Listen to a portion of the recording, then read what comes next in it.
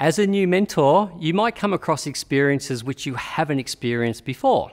So some of the ones that I've encountered are a mentee doesn't turn up for a meeting.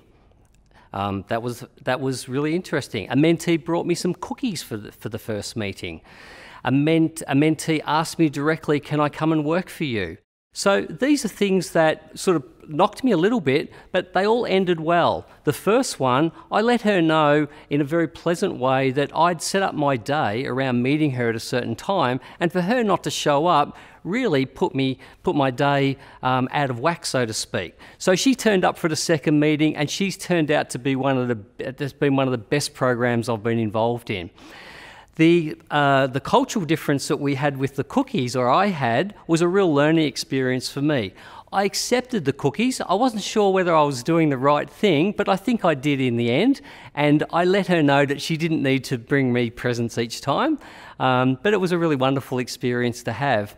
And then the third one, where someone who was pretty bold asked me directly, can I come and work for you as an intern? Well, I didn't feel obligated to take them on.